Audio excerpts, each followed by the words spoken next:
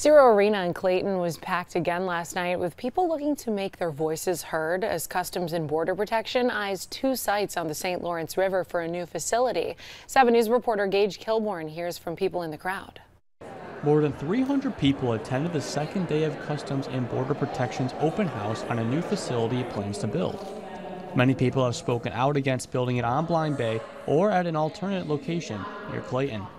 Some attendees were looking to hear both sides of the debate. What both sides of the story have to say in reference to the impact and location of the proposed Border Patrol facility. One Clayton Town Council member says it's important to have these conversations with Border Patrol. We'd like to sit down and discuss this as community leadership and municipal leaders to find a solution. While some residents believe the best way is to have an open sit-down conversation with the CBP, others are trying new ways to show why they believe the CBP will destroy the environment.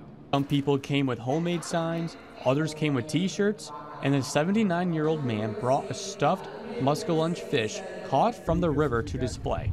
One of the species people are concerned will be harmed if Blind Bay is selected. The area is an important breeding ground for the fish.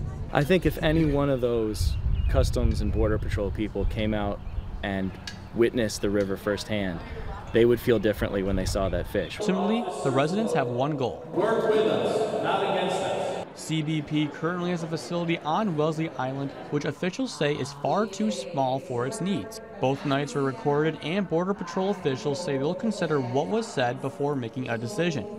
Gage Kilborn, 7 News. Health